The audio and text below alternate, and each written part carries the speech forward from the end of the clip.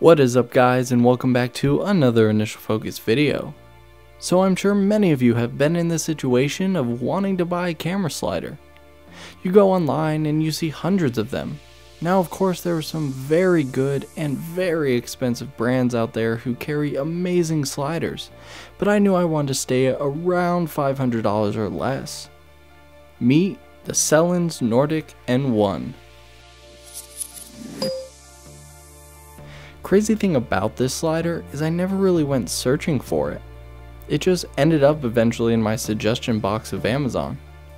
If you search for it, at least in the American Amazon store, you won't actually find it by a basic name search. Looking for a website? Nope. How about any reviews? Not really, at least not in English.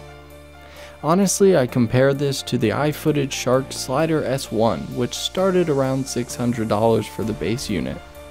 The much more cheaper options, while some may be good, I knew there were just a few things I wanted to have.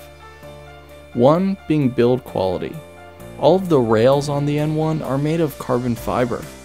There's virtually no plastic anywhere.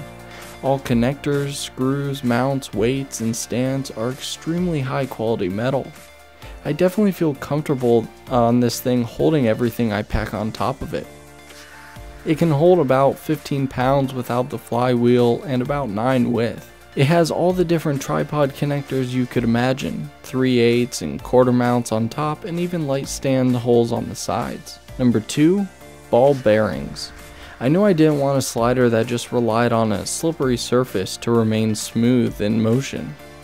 Ball bearings allow this system to be extremely quiet, precise, and extremely smooth. Number 3, the flywheel. I wanted different ways of moving the system, and when I attached a Manfrotto 502 HD head on it, I knew I could just push or pull along with that handle. However, for some shots, the flywheel on the end is extremely helpful.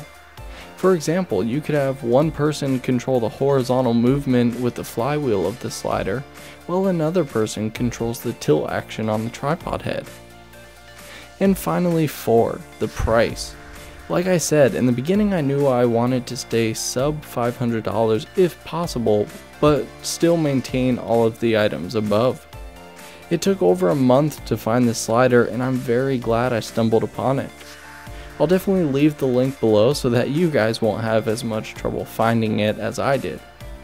I hope you guys enjoyed this video, and I'll leave you with some demo footage to showcase the slider in action.